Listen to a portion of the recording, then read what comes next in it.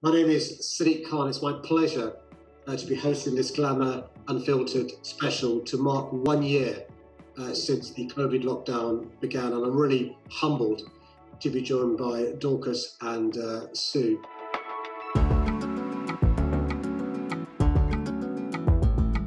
I work in a Royal Free Hospital as a nutrition nurse, and my role involves just reviewing patients who need long-term feeding, so either finding the right tubing for them. And then throughout the peak of the pandemic, I volunteered with the NHS Nightingale as part of the redeployment programme. So my job changed from working 9 to 5 to doing long days and working in an ICU unit that I had never worked before. And the redeployment program is really just basically going into a different area, offering your skills, and then also being open to receive new skills. Sue, I know you play an important role in keeping our city going to enable key workers like Dorcas and others to go from home to work and back home again. Share with us what your job is, both before the pandemic and how your job changed during the pandemic. Before my current role as a Transport Support and Enforcement Officer with TfL, I worked as a Revenue Protection Inspector for the buses.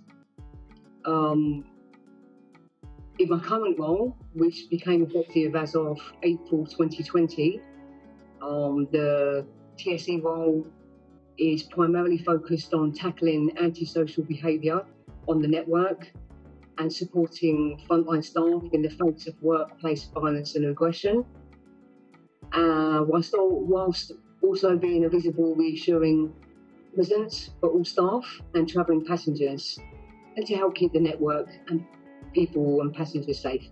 I'm lucky. I can do my job working from the safety of my home. I don't need to go out when it's unsafe to do so, and I don't need to do so. But I've at times not felt my best. I think my mental health has suffered a bit in relation to being at home, being isolated, and the challenges of the pandemic. And don't talk about them if you feel it's personal, but have there been times where your mental health has been affected, where you've had issues in relation to how you're coping? I'll ask Dorcas first and then Sue. And if you have, what sort of things have helped you get through this? During the peak of COVID, I remember being really anxious, not being able to sleep, and just hearing machines, because if you're working in an ICU unit, you hear machines in your ears and whatnot. And then I remember when I was able to completely rest, this is when the first wave ended, I was completely able to rest, just really reflect about obviously what I've gone through.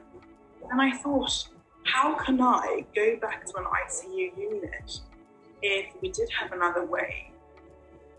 And the fact that I was constantly anxious thinking about this, I knew that there was something wrong.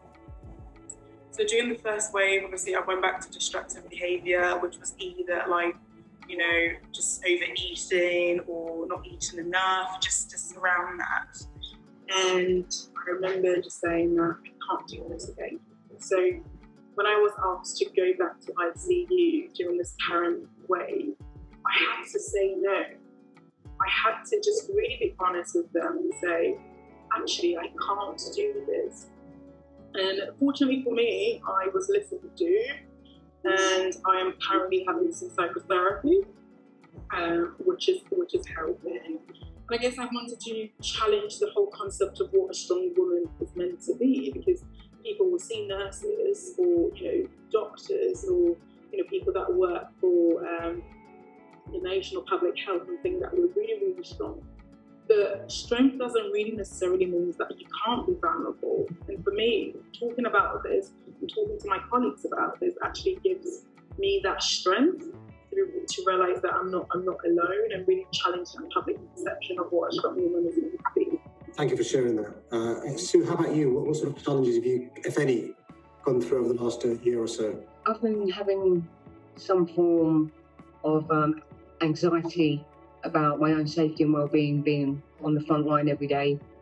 I'm been adhering, as has everyone else, to government guidelines as best as possible. And my home is my sanctuary. When I finish work, and I close my door behind me. I switch off.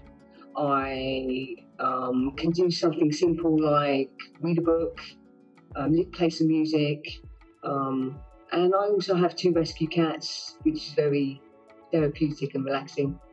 I've seen over the last year some amazing acts of Londoners. You two are a good example that have given me hope and really raised my spirits. Do you have any nuggets or stories about things over the last year that have really just made your day and just given you hope and a sense of optimism going forward? There was a patient that I was looking after, and I remember everyone just thinking that this patient wasn't going to make it.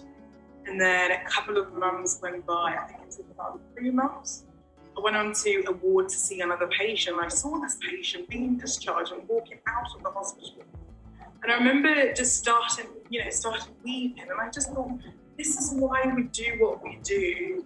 This is why we work for the NHS, to see people leave and actually be healed or, be well. And yeah, I would never forget this story. And I can just vividly remember it. In the midst of uncertainty, there's been a lot of fear and a lot of pain, and a lot of people are hurting. But I really just want to convey this message, just to say that we need to take our mental health as a priority. And for someone who's been so open about how I'm feeling now, I think it's really important for people to just talk about the message, because it is a shared thing that we're all going through. So yeah, please just get some help if you know that you need help. And it's not shamed upon. We're celebrating this because you're being open and you're being bold, and it's that courage that we need. And that would be my message, really. Well, listen, so Dorcas, can I, as the Mayor of London, thank you for being extraordinary over the last 12 months. One of the things that inspires me as Mayor is meeting brave women like you doing amazing work. And for those watching this Glamour Unfiltered special to mark the 1-year anniversary of this lockdown, I'm sure you've inspired them as much as you've inspired me. And on behalf of Londoners, thank you so much and stay safe. Thank you. Thank you.